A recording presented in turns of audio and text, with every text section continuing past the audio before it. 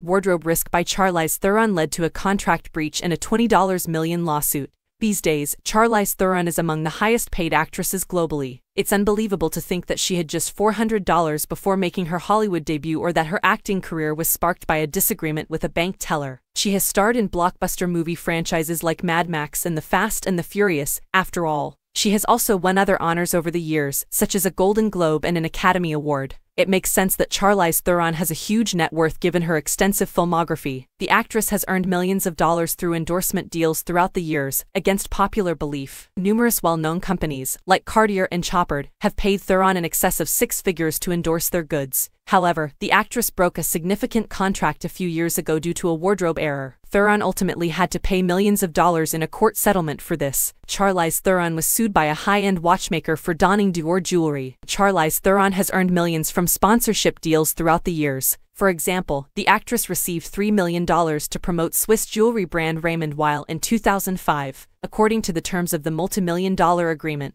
Theron could only wear Weil's timepieces from October 2005 to December 2006. In addition, the Atomic Blonde actress was prohibited from promoting or endorsing jewelry made by any other business during that time.